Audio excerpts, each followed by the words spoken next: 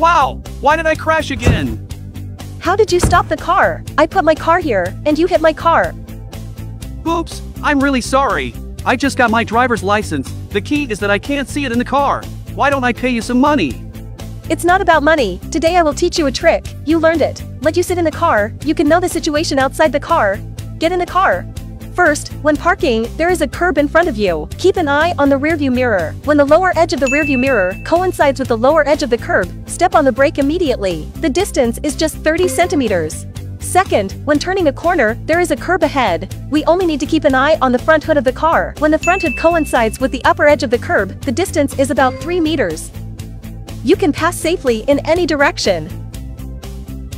If there is a car in front of you when turning a corner, as long as our front hood reaches half of the front tire, you can pass safely in all directions at this time.